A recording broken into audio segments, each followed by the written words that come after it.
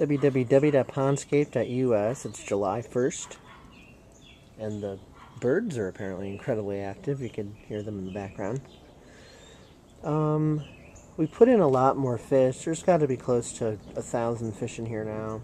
Somewhere around there, maybe a little more, maybe a little less. Didn't exactly do a specific head count of everything.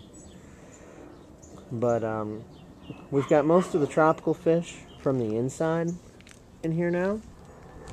I mean, we have some we're still keeping inside just as a contingency reserve, but most of them are out here.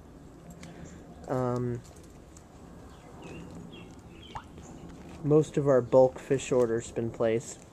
We've got, roughly a few dozen baby silver dollarfish, 75 alligators. And the first thing that they did when I dropped them in, not that it's any shock, is just started munching away at all the algae. Never in my life before have I ever seen so many alligators attached to anything ever in my life. Yeah, well, anyway. I also ordered, quite a few red-tailed sharks, 100 of them, I do believe. They're supposed to be able to get about as big as our goldfish here in a pond environment, which is pretty awesome. I was talking with Tony over at Ocean Design when I picked up the stuff. That's http://oceanddesignaquarium.pondscape.us. And, or you could also go to oceandesignaquarium.com, I do believe it is. But the Pondscape version, let's just say it has more multimedia interaction with YouTube, with Google, and other services. So there's more information available on mine, ironically, but it all links directly into his pages too. So it's all good. It's like the same thing, only mine's just like an add-on pack, I guess you could say. But he was saying that he looks forward to being able to freak out his customers by selling these big, huge red-tailed sharks that are deep, chocolatey black with the bright velvet, vibrant red in them for the exact same price as he sells his normal ones. He looks forward to seeing how his customers react, and quite frankly, so do I. That should be cool. But he was able to fulfill most of my order. There's a few dozen of the red-tailed sharks that the wholesaler that he goes to did not have. But he's going to be getting those in for me next week, so that's cool. No huge rush. But this is pretty interesting, and as everything keeps getting bigger and bigger in here, and as the fish that feel motivated to breed in here do so, this pond is just going to get more and more and more active. We've finally got some hyacinth ordered because the goldfish need that for breeding. The reason being is because they shoot the eggs up into the root systems because those eggs need a lot of protection. Goldfish, even though in a lot of ways goldfish are intelligent, they're equally stupid. They are of the variety of fish that will eat their own eggs. Some fish are just odd like that. So that's why when they lay the eggs, they prefer to lay them in something that's well protected.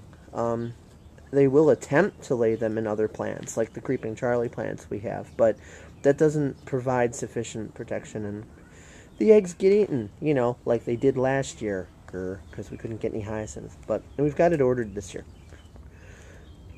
Because in Chicago, they passed a new law. It's not illegal to grow hyacinth or to raise it or whatever, but it's not even illegal to sell it privately. What it is illegal to do, however, as we focus on the little bee here, gotta love these guys on the rosebush. What it is illegal to do, however, is sell it in the pet shops for whatever weird reason. I have no idea. These environmentalists can be stupid sometimes.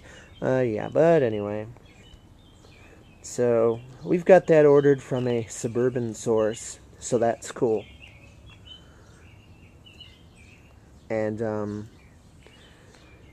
I know the goldfish will be breeding in here. Whether or not the babies survive, well, that's an entirely other story. But, we'll see what happens.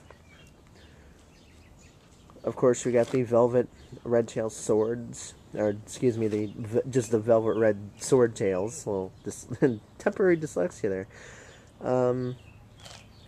We've got our fancy guppies. Oh, here's a nice one. Let's see if we can get a good shot.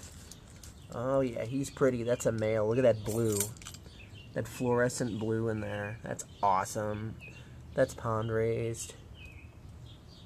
He is nice. Got that it's almost a fluorescent tint in there, like a neon. So yeah, this is pretty sweet. Obviously, we're still continuing to do work on our little side setup here in our waterfall, which I currently have the waterfall off at the moment because the air temperature is a little cool right now. So got that temporarily just shut off. And of course, we've also added what we kind of nickname the pisser, because at a distance it looks like this little kid's taking a wee-wee here. But upon closer examination, you see that he's just sitting on top of a water pot and he's dumping it out. So there's a pump down in there hooked up to that to provide water out. So it's all coming along really good, and there's going to be a lot more to come. Of course, in the extremely near future, we are going to be implementing the upper extension of the pond, which is this blue bathtub looking thing. But once we're done, you're not going to see that, because it's going to have the lake liner in it and around it, just like in the pond here. We're going to have plants growing around it and everything else, and it's all just it's pretty much just going to look like what you see here, only in a more elevated version. And we're going to cut the front off of the top of this end here, and that is going to then waterfall down into here. So that's going to be pretty sweet.